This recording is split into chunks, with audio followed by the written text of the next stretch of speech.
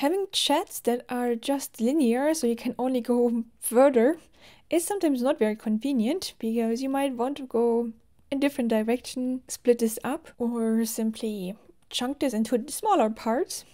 The first thing you can do is here, you can duplicate this. So this is now my second version, so it's exactly the same with all the messages, which, for example, you could do, I don't really want to have all of these in here, so you can just delete a couple of the ones that you don't like and then continue with this. If you want to keep some of them, and just split this up, or after every message there is this button which is split. So I will split now this chat into two separate ones after the message where I press this. So the next one, maybe I just start before the creative process discussion. So now we still have here in this one the titles, and then the next one starts with the creative process. I have now nicely separated this out. You can obviously here rename this chats, creativity process. If you find that you need to keep certain informations on multiple chats, like maybe this amazing keyword list I want to also use in the other one, you can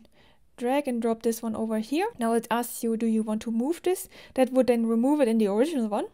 But I just want to create a copy, so this is the second message, copy message and keep existing.